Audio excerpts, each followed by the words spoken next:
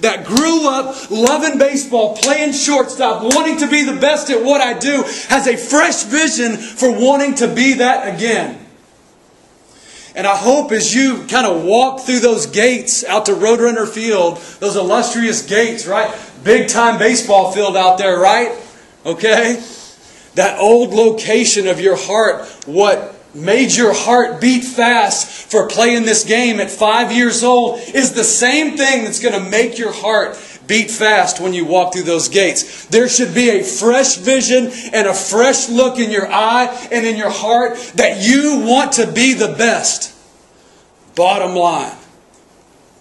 And in this old location, there is a fresh vision. And I was thinking about a fresh vision. I was reading in my Bible and thinking about, maybe a story to relate to you guys. And it comes out of the Old Testament. And it's in the book of Nehemiah.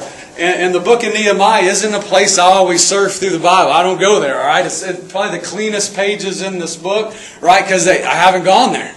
It's way back in the Old Testament. It's usually around page 400. If you want to get your Bible out and read through it. All right, it's between Ezra and Esther.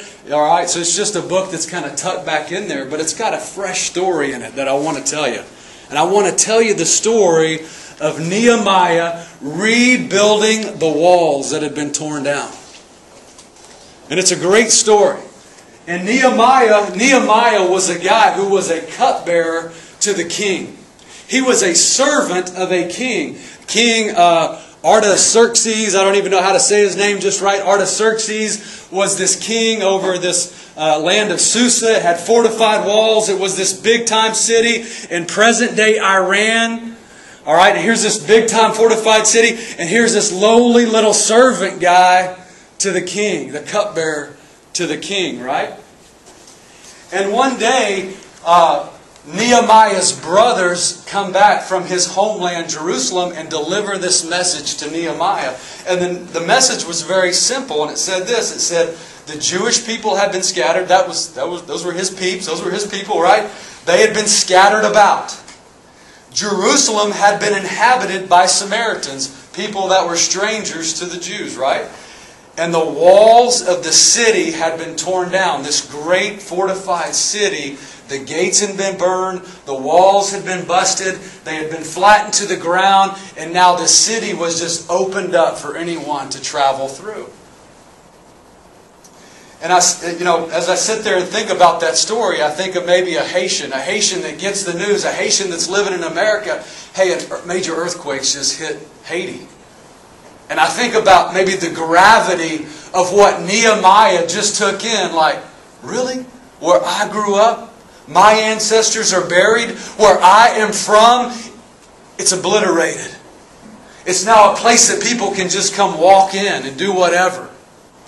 And I can just think about being a Haitian and having that earthquake just a year or two ago. And witnessing it with my own eye on television. And the devastation of walls, of stones, of bricks, of things that hands had made, flattened to the earth. At this moment, Nehemiah 1:4, Nehemiah says upon hearing this news, when I heard these words, I sat down and wept. I mourned for a number of days. I fasted and prayed before God. And I would think if you're a praying man or you're not. When you saw September 11th, when you saw Katrina hit New Orleans, when you saw Haiti fall to the ground, you become a praying man really fast. And his response is a natural response to a tough moment.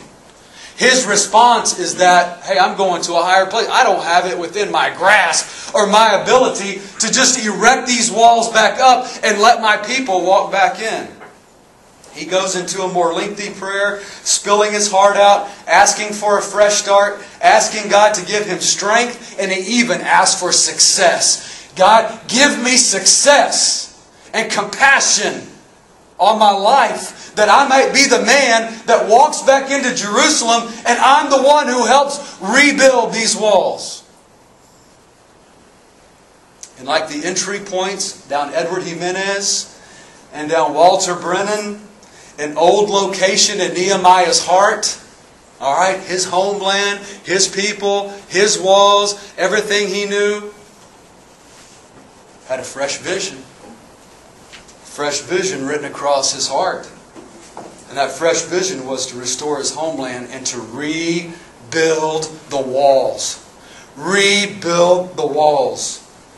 And when I read the immediate response of Nehemiah to crisis, I think of a story of one of the September 11 stories, great stories that came out of there, but one of a man by the name of Daniel Rodriguez. He was a man who had studied music as a kid, but as an adult he took on a more serious work as a New York City police officer. Obviously, when these attacks happened, many of his buddies were killed in the line of duty. Firemen he knew that perished in the attacks.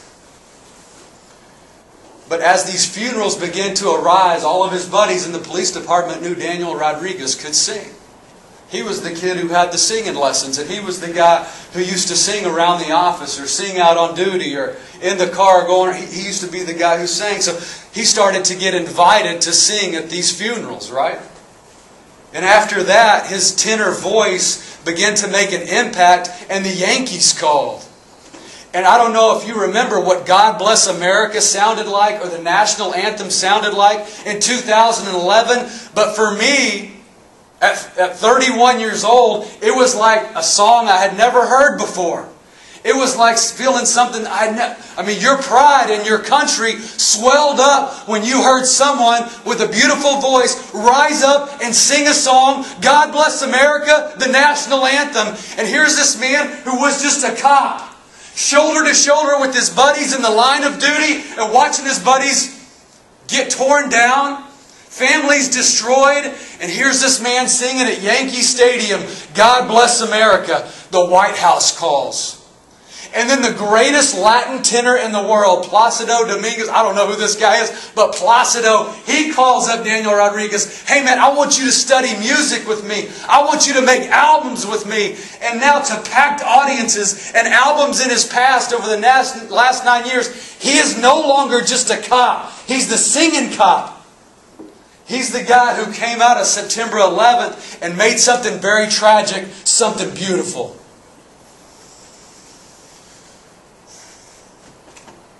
When I hear the beginnings of Nehemiah's story, and I hear the prayer, and when I hear the story of Daniel Rodriguez, the singing cop, I know that something tragic can become something beautiful. And what rises from the rubble is a question.